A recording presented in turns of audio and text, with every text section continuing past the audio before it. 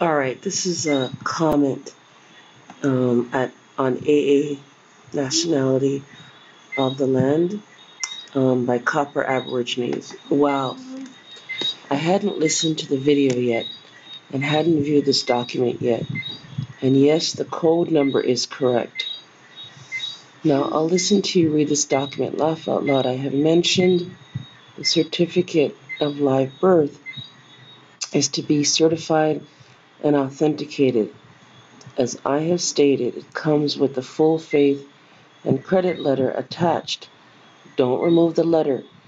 You mentioned, as we are gods. For those who do not know where this is written, it's in Psalms chapter 82, verse 6. Read the whole chapter for thyself. I know you're not troglodyte. I know you're not. Troglodytes have been here, just not among the natural people, meaning the copper-colored, until they had learned to walk upright, learned to talk, but their creation isn't what we've been told. These people that we see everywhere, every day, called white, aren't all the same people. The troglodytes look like them, and y'all think they're the same people. It's because the troglodytes tricked them with their evil ways. Troglodytes' bloodline isn't the same as yours or mine. They have two fathers and one mother. The rest for the two fathers is because their mother's father. There is an ancient story about this. At one time, there was a race known as lepers without pigmentation.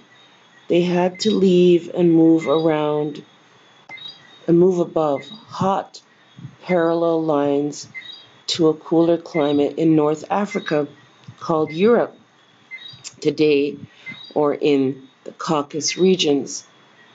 They lived there for many years undisturbed until one day some strange beings saw these people.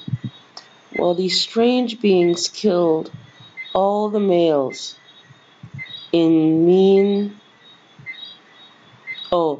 she says she means all of them. Not one was left living.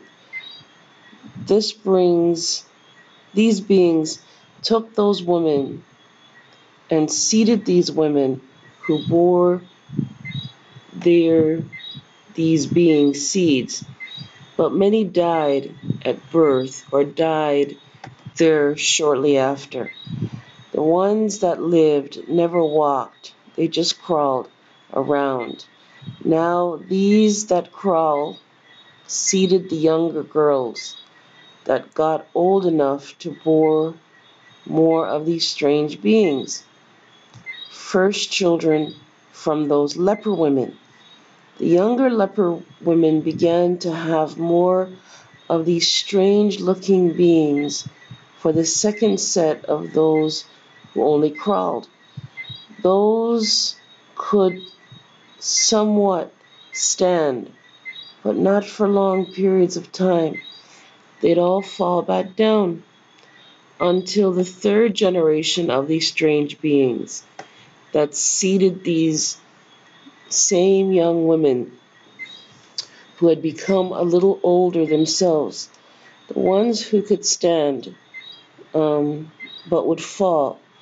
It is their children that started walking, but walked humped over. And yes, they're hideous looking. Anyway, 2 generations later, when they walked upright and started talking in their father's language, these creatures are still here today. Their children are troglodytes. They have created more and more, but now these seeds aren't producing like it once was. They thrive on bloodshed, cause that's their nature. There, in every land there is. They will war against each other, meaning using other people to kill for them. Oh, this goes much deeper than I can explain here. They carry the blood of theirs in them, but they look like so-called white people who are really the offsprings of the people known as lepers. So everyone that you're calling whites aren't white at all. These beings just look that way. Rest assured, they hate the copper-colored people. These Moors came in contact with them and lost a bloody war against these troglodytes. This is why we, in this day and time, know firsthand about these troglodytes. They hung many of our people from trees. Now you know who they are. Didn't think they haven't studied us. Their evil nature depends on it.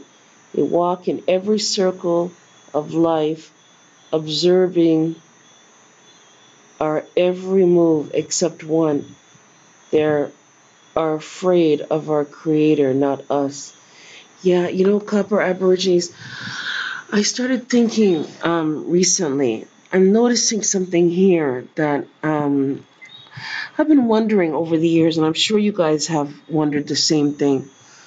Some of the people that look like us, right, that are melanated and we think are Moors, brothers and sisters, I'm wondering, they carry some of the same behaviors and features what Copper Aborigines is describing here, to the point that you start to question whether they're even Moors. Like, okay, they start to do things, or they're doing things that are so nonsensical that you're trying to figure out, wait a minute, this doesn't make sense. So I'm wondering if some of our people who look like us, if they're also some of those troglodytes. See where I'm going? Now, I was doing some research some time ago, and they were saying that some of them reincarnated are not actually Moors. They look like Moors. You know, it brings me back to that movie Galaxy Quest, eh? You guys go watch that movie Galaxy Quest. So I'm beginning to wonder. We have some people here that just, I don't even know, man. You just have to wonder. Today I came home and to our domicile, and sure enough, their pit bull dog was sitting right adjacent to our veranda, and I'm sitting there wondering, how the heck did you get over here? Oh boy. Anyways, so yeah, this is something to think about. Thank you guys for writing us today. I'm trying to get through all the comments as much as I can. I will be reading some of the comments as I go through and to see what you guys have posted too. And thank you to those of you out there who are sharing with us here. Those of you out there who are sharing with us, please make certain that you know what you're sharing with us here in terms of things that, because we post, if you share with us information, we'll probably make a video about it. So just be mindful of that. Anyways, you guys, like, share, subscribe. Those of you who wish to support us here can email us now at themullings@gmail.com, TheMullings@gmail.com. We'll put the link in the description below. Hopefully everything is remedied now. Some other people are complaining that they're also seeing glitches in YouTube, so something must be going awry there. But all this technology we created, our ancestors created for us. So, you know, before we're all thinking of creating our own stuff, but it's already created for us. Like, share, subscribe, you guys. Have yourself a great day. Go and take a look at some of the comments, and those of you asking for some information, if you go back to the last few videos I created on the declaratory judgments, complaints, and the notice of claim, you'll see what to do there. And I think I've explained it in detail there, but you can also write to us here for private consultation at themullings@gmail.com. Thank you in advance to every single one of you for all that you guys do out there in your own research. Don't take our words for it. Go and do your research.